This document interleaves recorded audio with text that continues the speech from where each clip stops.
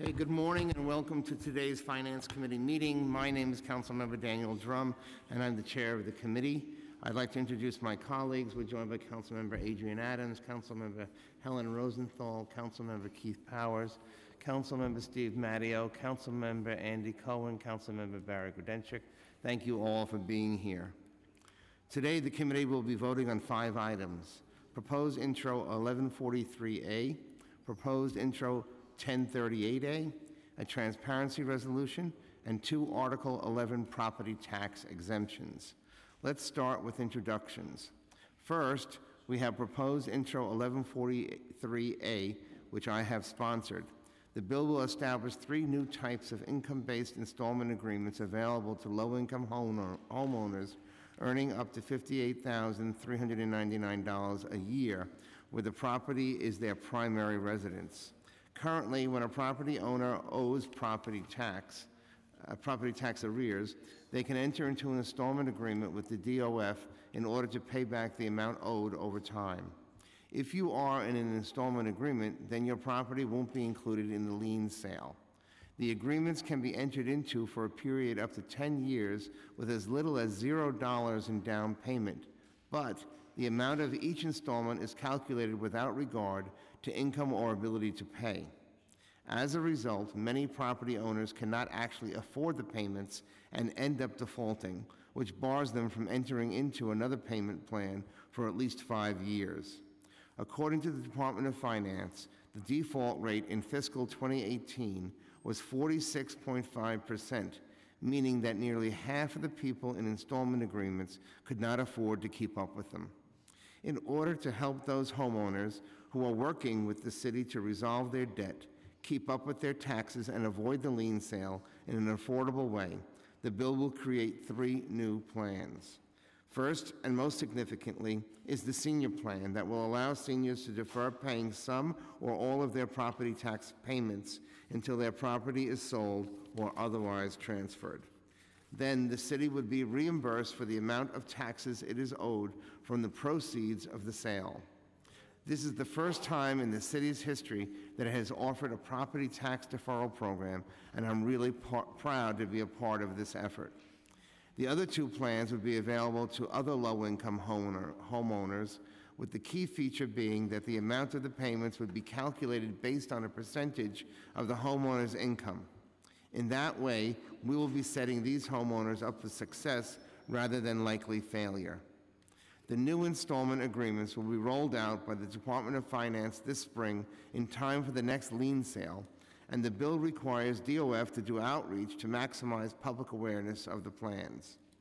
Getting to this point has been a multi-year effort, with the Council first proposing the idea for income-based payment plans as part of the Joint Council Administration Lien Sale Task Force. Thanks to the advocacy of the council members who served on that task force, Councilmembers Cornegy, Rose, and Richards, and former council member and finance chair Ferreras Copeland. The task force recommended that programs be implemented to modify the existing payment plans to make them more flexible and affordable. Proposed Intro 1143A embodies that guiding principle and creates 3 plans that will certainly provide significant relief to struggling seniors and other low-income homeowners as they try to juggle their bills, pay their property taxes, and afford to stay in their homes. A huge thank you to Finance Commissioner Jacques Gia and the entire DOF team for their willingness to work with the Council to craft the specifics of these payment plans and for fighting to make them as inclusive and generous as possible. Thank you also to the administration as a whole for its commitment to continue working with the Council to address other hurdles facing struggling low-income homeowners, including the interest burden that grows even as homeowners are willing to pay down their debt. And last, thank you to the Council Finance Division staff who worked on this bill. Senior Counsel Rebecca Chasin, Assistant Director Emra Edev, Senior Economist Davis Winslow, Assistant Counsel Stephanie Ruiz, and Finance Analyst Massis Sarkisian. Next, we have Proposed Intro 1038A, sponsored by Councilmember Grodenchik. This bill would increase the threshold for when an income-producing property is required to provide a statement of income and expense certified by a certified public accountant in order to receive an assessment reduction by the Tax Commission. Currently, income-producing properties with an assessed value of $1 million or more are required to submit such certification. This threshold was first set by Local Law 1973 and has not been adjusted since then. In order to update this amount to reflect today's values, this bill would increase the threshold to properties with an assessed value of $5 million or more, indexed every 5 years to the overall assessments in Class 2 and Class 4. So, and with that, I want to give an opportunity to Councilmember Grodenchik to speak to the legislation. Thank you, Chair Drum, and thank you for your help in moving this bill along. This bill really is just common sense legislation that will allow small businesses in the city of New York not to have to pay an onerous amount to certified public accountants. I am told by my counsel, who's SEC trained, and by others, that at a minimum, the certified financials cost $10,000 a year. We are freeing an estimated 1,800 businesses from this, so if you do the math quickly, that's $18 million. It's probably more in the $20 to $25 million range that we will be saving small businesses in the city of New York. And I'm of the opinion that every 46 years or so, these laws need to be updated. So the other important thing that we are doing is so that future councils don't have to deal with this, is that we are finally putting in a cost of living increase in indexing, just as the federal government does, as the IRS does, Social Security. There will now be an index which will be reviewed every 5 years, and we will make those adjustments. Future city governments will make those adjustments. So on behalf of the 1,800 businesses that will now be able to pay for such things as health care and maybe more vacation time for their employees or whatever benefits that may accrue to them, I'm delighted that we're passing this legislation, and I urge all my colleagues to vote yes. Thank you, Mr. Chairman. Thank you. Next is the transparency resolution, which sets forth the new designations and changes in the designation of certain organizations receiving local and youth discretionary funding and funding pursuant to certain initiatives in the budget. Organizations appearing in the resolution have not yet completed the pre-qualification process conducted by the Mayor's Office of Contract Services, the Council, or another entity are identified in the attached charts with an asterisk. As with all transparency resolutions, council members will have to sign a disclosure form indicating whether or not a conflict exists with any of the groups on the attached list. If any council member has a potential conflict of interest with any of the organizations listed, he or she has the opportunity to disclose the conflict at the time of their vote. As a reminder, please disclose any conflicts you may have with the proposed subcontractors used by organizations sponsored by discretionary funding. These disclosures must be made before the subcontractor can be approved. Benjamin Smith from the General Counsel's Office is here and can assist you with any questions or concerns regarding the disclosures. Lastly, we have 2 Article 11 property tax exemptions, both of which are in Councilmember Ydanis Rodriguez's district in Manhattan.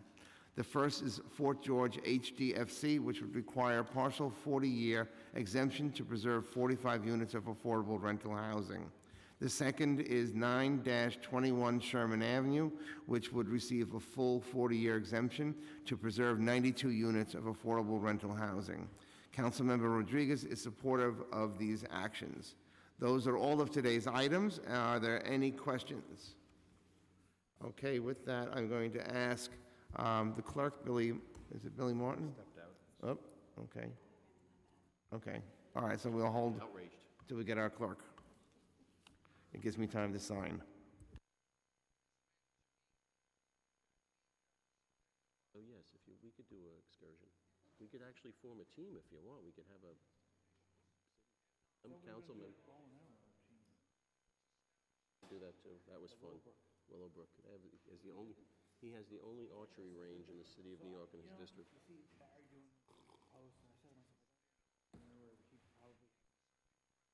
Actually, the picture of the day was me and you on the merry-go-round. That was classic. That was a classic.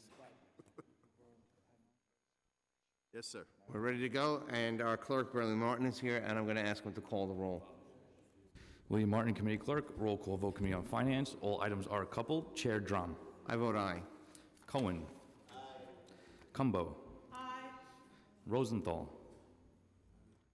With congratulations to Grudenchek and to the chair for all your hard work. I vote aye on all. Grodenchik. Thank you for those congratulations, and I vote aye on all. Powers. Aye. Madio. Moya. Aye. By a vote of 8 in the affirmative, 0 in the negative, and no abstentions, all items have been adopted. Councilmember Adams, excuse me. You are excused. Congratulations to my colleague, Councilmember Grudenchik. Mr. Chair, for all the hard work that you've done on this bill. We're very proud of you and proud of the passage. I vote aye. Vote is, all items on today's agenda have been adopted by a vote of 9 in the affirmative, 0 in the negative, and no abstentions.